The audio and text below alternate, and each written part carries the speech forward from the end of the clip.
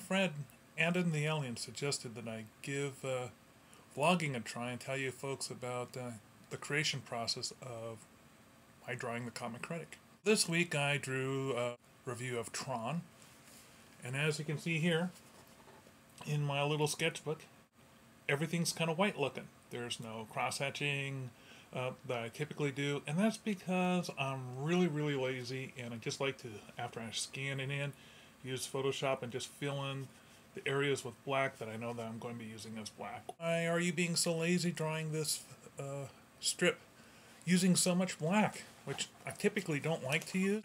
The thing is about Tron is that even then it was such a dark film, as in physically dark. That had to do with the computer rendering at the time. It was a lot easier to render stuff that was dark than it was to render stuff that was lighter. So I made fun of that in my strip. And I'm sure that in Tron Legacy, you're going to see a lot of things that are going to be dark.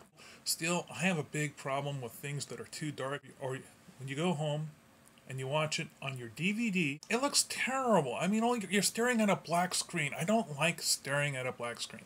Now, I don't mind looking at a black screen when I'm in the theater because there's richness, it has depth. But when I look at a black screen at home, I get this glare. But even though Tron was dark, it was still awesome and cool when I was a kid, and I did give it a rating of 8, and I'm still thinking maybe I should rethink that.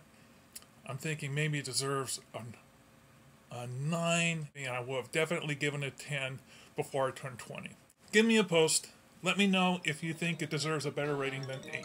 To see the final version of the strip and additional commentary, visit thecomiccritic.com. Go see a movie.